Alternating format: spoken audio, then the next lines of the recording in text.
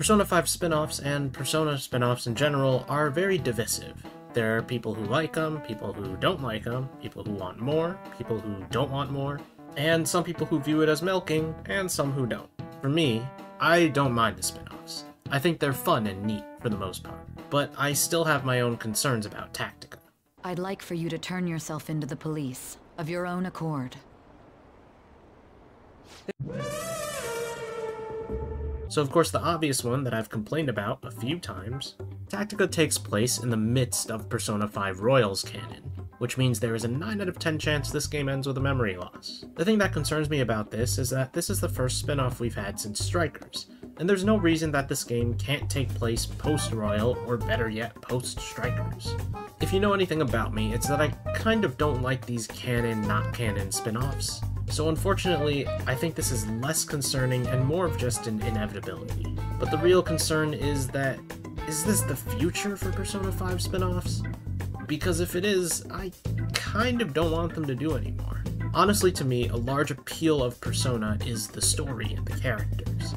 I want spin-offs that either expand on those, or at least work with existing storylines and characters, without having to erase any progress or relationship building that happens every time the game ends. It's kind of a shame. I know there are leaks about the DLC, but again, the same issue is there. If none of this is canon in the end, then how much will this change anything that's already happening?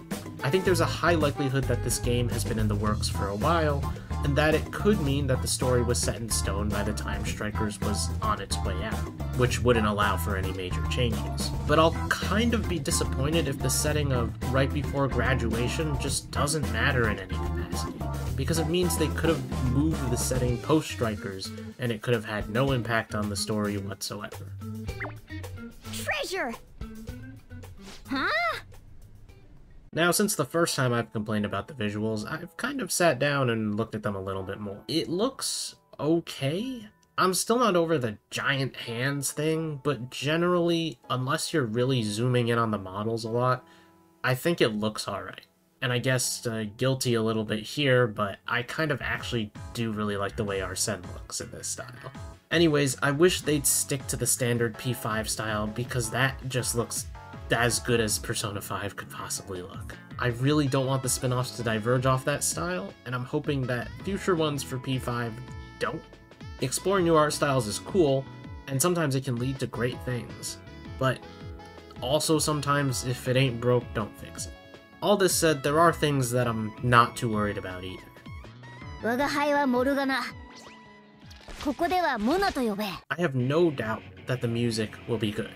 I think the gameplay will be at least solid, and I hope that the general fluidity of P5 remains, and that Persona crafting also just remains as abusable as it always is. But I think those things will be intact. There is not a single Persona 5 spin-off that doesn't have at least one generally good original song in my eyes. Yes, Groovy does have that one part, but aside from that, I think it's honestly pretty good. Basically, the obvious things will likely be good, and therefore are not a concern on my part. I'd be kind of impressed if this game turns out to be anything less than fun, even if the story is just kind of okay. But of course, that brings us to the story. Now, I talked about the canon before, but that's not really the story per se. One thing recently is for certain, and it's that Atlus has kind of been struggling to tell good stories. I mentioned this before, but I really hope they can pull off a solid story again. Shin Megami Tensei 5 has almost no plot.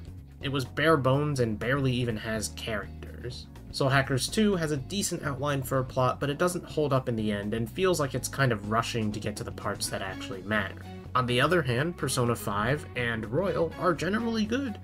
I know there are people who will disagree, but people disagree on everything. The overall consensus is that Persona 5's story is strong, and its characters are also strong. Strikers kind of keeps the ball rolling, not as strong as P5R, but still decent until the final act, where it just mirrors a little bit too much of Royal. So my hope is that we can at least come out of Tactica with a overall unique final act and a decent story. I'm not looking to have my mind blown, but I want something that can hold up and keep my attention. I've seen a few complaints about the pricing of Tactica, and I don't really get it. That sounds kind of dismissive, but pretty much all video games in the current era cost $60. If you're not an indie or a remaster, there's a good chance that that game is costing the full $60. There are exceptions, of course, but I still don't see the issue here. Now, the digital deluxe with day one DLC is arguably concerning. This is the Atlus DLC thing again, which is, of course, worrying in its own right, but I'm not too bothered by this specifically either. I can fully understand being against day one DLC, but this is story DLC, so it doesn't matter to me too much, because regardless of whether it was day one DLC or not, it was going to be DLC down the line. This is definitely not something they would have included in the main game, because it's DLC now, which means it would be DLC later too. Also, it's better than Strikers not doing it at all when they very well could have, but hey, that's just me. Nice meeting you too. Wait, what are you talking about? Are you still half asleep or something? I mean, probably not. A Persona strategy RPG is very reasonable. It's clear that those surveys have inspired Atlus to try new ideas in games.